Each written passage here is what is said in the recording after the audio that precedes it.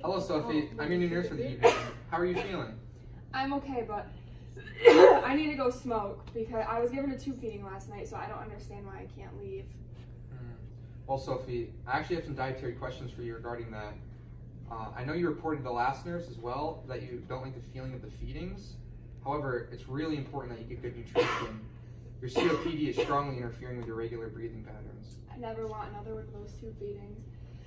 I just wish I could eat on my own, but it's too hard because I can't breathe.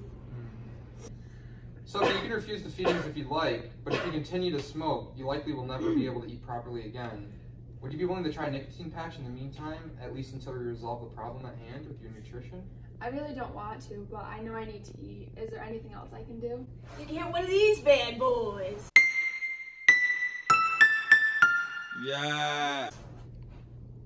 Okay, well, Sophie, according to this pamphlet, Huffman Sullivan, page 485, small frequent meals decrease the work of breathing with less impact on the diaphragm.